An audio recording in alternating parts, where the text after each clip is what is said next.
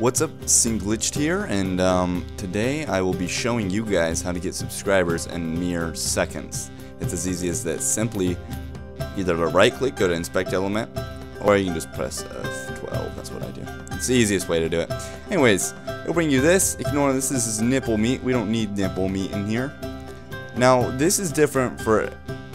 It depends what browser you're using. I am using Chrome. So my icon is here is what I'm looking for, but on Mozilla it will be like a box right here or something like that. It doesn't matter, each one's different, but if you hover over it, that's what it'll say. Inspect element, simply press that, hover over what you want to change. In this case we're changing subscribers, tap once, doesn't matter how many times you tap really, but and then it'll highlight subscribers right here. Simply just double click that, not right click it, and change it to your desired need of subscribers. I'm not greedy, so I'll just measly 200 million.